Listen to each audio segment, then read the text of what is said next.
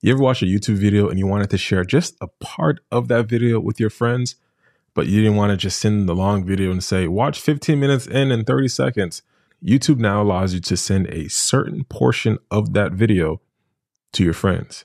All right, I'm gonna show you how to do that now. So I'm gonna open up YouTube right now, and I have one of my favorite YouTube channels, Think Media, Sean Cannell. Like, this guy's legendary. I love watching his content. And in this video, he talks about something that I really resonate with, and I want to share it with my friends, but I don't want them to watch this 1 hour video. I mean, of course I would want them to, but I just want to share this one clip.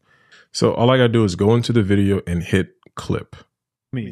How to be a parent for dummies. Now I'm greeted with a whole thing right here where I can, like, I think it's up to like 60 seconds. Ideal view.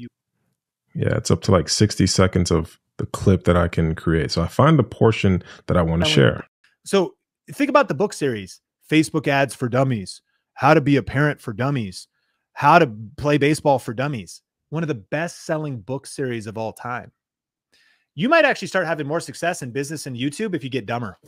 I love that clip. So what I'm going to do is add a title, and I'll name it YouTube for Dummies.